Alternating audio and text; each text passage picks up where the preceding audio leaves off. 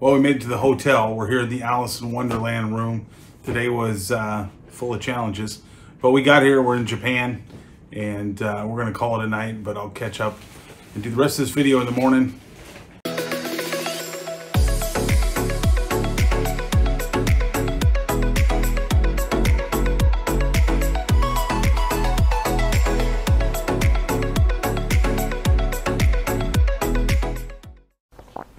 All right, well, we made it to Tokyo, not without some misadventures. To start out with, we normally get to the airport, an hour early for a domestic flight, so we figured 2 hours for international would be plenty, and it was not. So the line was massively long, and we didn't have to run, but we just got to the plane just in time. The first thing that happened is when we got to the counter to check in, the gal said, hey, you have to download this e-visa thing for Japan, and you can't get on the plane without it. So we're standing in the security line trying to fumble with our phones, and if you're over 30, trying to do that kind of a thing on your phone takes forever and is a little bit challenging. We also didn't understand how to input the addresses for where we were going in Japan, so huge frustration. We got through most of it, although not all of it. As it turned out, we didn't need any of that to get on the plane, so that was lucky for us. So we got on the plane, first short flight to Vancouver, and then we flew from Vancouver to Tokyo, which was about a 10-hour flight. Actually, it was great. We flew Air Canada. They gave us 3 meals. So our first meal was mashed potatoes and some kind of beef that was actually pretty decent, and came with a roll, and it was a full meal, salad, everything. And then about halfway through the flight, they gave us a tuna fish sandwich and a cookie, which seemed kind of strange, but that was all right. And then our last meal was kind of a breakfast omelet, fruit kind of deal, which was great. So we got 3 meals. They were all free. Also free drinks on the plane. So that was pretty cool. And, we didn't get too crazy, but we took advantage of that. So that was great. So then we landed. One thing to note, Tokyo has 2 airports. Same thing happened to me once in Houston. You would think I would have learned my lesson, but I did not. So the airport that we flew into was quite a distance from where we needed to go. So the first thing I did when we got through customs, so customs to start there was great. That QR code that we didn't have on our phones, they were super helpful. The lady actually just took our phones and did it all for us. So if they don't get freaked out about that, it was super easy. So we went through quarantine, they just checked our cards. Then we went through immigration. They fingerprinted us, took photos, all that kind of stuff, but we didn't have any trouble. Then you go to customs, we did the customs declaration, and did that whole routine. We don't have anything to declare, and you're good. We went to baggage claim, so it probably took us 40 minutes maybe to get through that whole process. And then we got to baggage claim. Our bags weren't even there yet, so that worked out pretty good.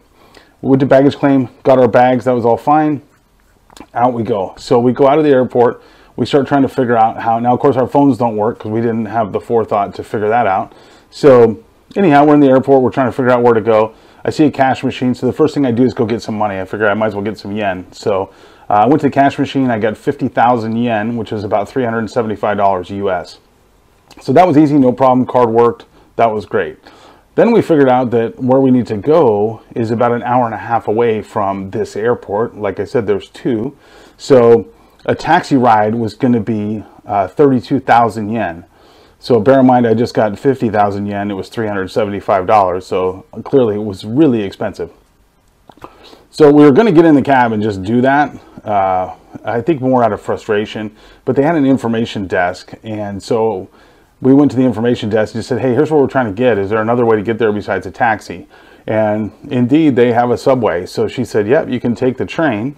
You go downstairs. She told us where to go, what to do. It was a little bit nerve-wracking just because we didn't totally we're just not used to that. So we went downstairs, went to the information counter down there at the train station, and we bought a train pass that cost, I think it was 2,750 yen, which is not way less than 32,000 anyways. I'll do the math at the end. But anyways, we did that and we got on the train. The people were super nice. They were trying to be helpful. Unfortunately, not everyone here speaks English. So anyways, a lady on the train, we told her where we were trying to go, and she fumbled around and told us that we were on the right train. So an hour and a half later, we arrived at Diamond Station. And so we get off the train. We figure out that we're kind of where our hotel is based on the map, and it says get out at exit A6. So we went up to A6. We got off on the street on A6. And of course, our Google Maps doesn't work or anything else because our phones are not working. So Debbie had seen online that there was a big tower where our hotel was. So we start kind of wandering around, and I said, well, let's go into 7-Eleven and see if we can somehow get directions. Again, remember, most people don't speak English here. So then we see the tower. So she says, hey, there's a tower right over there. So we head for the tower, and sure enough, our hotel is right there. So that worked out pretty good. We get to our hotel room. At the end of this, I'll give you a tour. I call it the Alice in Wonderland room. We have 2 twin beds. This is a 4-star hotel. I don't know if it's really a 4-star hotel. It's kind of, that's probably pushing it. It reminds me of older Crown Plaza or something in the U.S. where the common areas are kind of dated. But it's clean enough. The room's fine. We got 2 twin beds. Everything here is really low. So again, it's kind of strange for us. But anyways, it was fine. Then we went down and had dinner. We had a pretty good dinner. It was, you know, traditional Japanese. I'll show you a picture of it here, a quick video. I'll try and edit that in. But anyways, we had a big Japanese dinner. It wasn't totally my jam, some of the stuff. They're really heavy on mushrooms, which I hate, and mayonnaise, which I also hate. So those things were not perfect. But hey, we had a good dinner, and we got a pretty good night's sleep. And yeah, so I'll do the hotel tour at the end here. The money we spent today, we spent 20 bucks this morning at Panera Bread before we left. We spent $12.85.60 on airfare, which is $642.80 each. Our dinner was $88, 27.50 yen, which I'll do the conversion at the end, for our train ride, and then $74.59 for the hotel. So that's what we spent today. Again, I'll do a recap after the room tour. Here you go. Tomorrow's a big day around Tokyo. See you then. All right, so here's the bathroom. We'll start in there. Nothing really special. As you can see, it's kind of dated, pink tiles. You know, but the shower is hot. Everything is good. Of course, we got the bidet toilets, which are real popular over here. If you're not familiar with those, they wash your undercarriage. And heated seats, kind of cool, tile floor, but just basic room. Walking into the room again, 2 twin beds on the left here, real low. That's, you know, again, to give you a flavor, that's below my knee. So it kind of felt like you were in summer camp. One nice thing is they did have this adapter here, which gives you every kind of plug for a phone or a camera or anything else that you could want.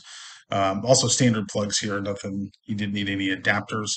There's a small desk and a small table and chair, TV. Again, everything is just really low, so it kind of feels a little bit strange.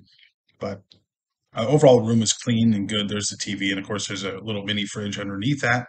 And anyways, and again, beds, pretty comfy room, simple decor. Looking out the window, it's a rainy day in Tokyo, but they have a patio out there and everything else. So overall, the room, you know, did its job. Nothing crazy. Our total spend was $1,488.56. Thanks for watching. We'll see you next time.